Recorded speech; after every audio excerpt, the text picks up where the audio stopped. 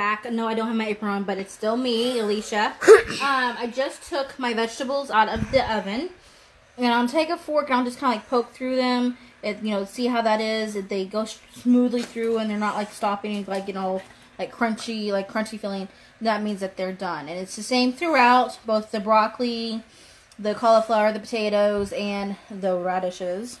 So I'm quite excited. Like they even got a little bit of crisp and stuff on the front top, like I wanted. These vegetables back here, I went ahead and since I didn't have room in this pan, I put these on the grill out there. It was about an hour. I think it was about an hour that they were out there, and flipped them through. They did get a little over, like the heat was a little too high, but they have a great taste. The same seasonings as this, like salt, pepper, a little bit of rosemary, and some ground sage. So those are done there. So I'm going to close that back up. Then let's go on out to the grill. Put the camera up. Oh, sorry.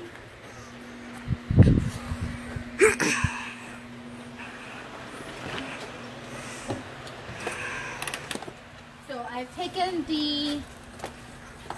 the hens out of the wrapper, out of the aluminum foil, and I put them on the grill now. Trying to get them a little bit crispy.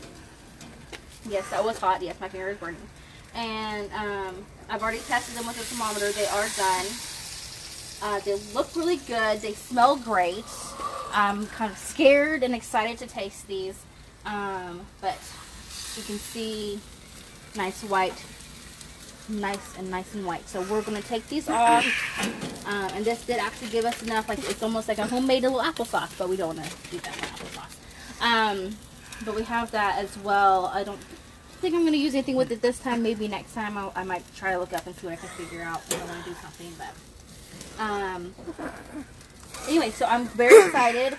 I'm going to take these inside, get them cut up, and we're going to see how they taste and go from there.